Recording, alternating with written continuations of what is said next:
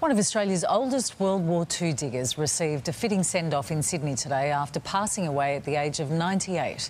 Dick Payten, an Order of Australia recipient, has been hailed a true patriot who served his country with dignity and pride. A fitting send-off for a hero.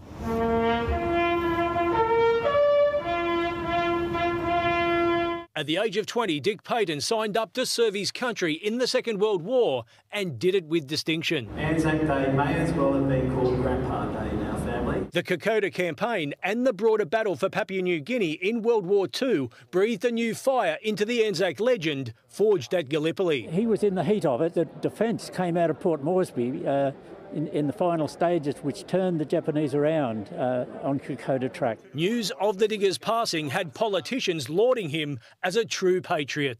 For a man that saw so many horrific things, Dick was so full of happiness, so full of life. Approximately 625 Australians died on the Kokoda track alone. Dick Payten was right in the thick of it. Extraordinary bravery, vile conditions and an unrelenting enemy. He survived, but he never forgot. He made us aware of the horror of war. Many who knew Dick often talked about how he pre-planned just about everything. Not surprisingly, he arranged his own speech for today. You are here and I am over there. Always the trickster, he surprised everyone. In true Anzac style, the beer flowed at the wake. Cheers, Dick. Cheers. As well as the stories. He was cleaning his rifle sitting on his bed one night in New Guinea, and there was a Japanese general under his bed. I've come to join my mates.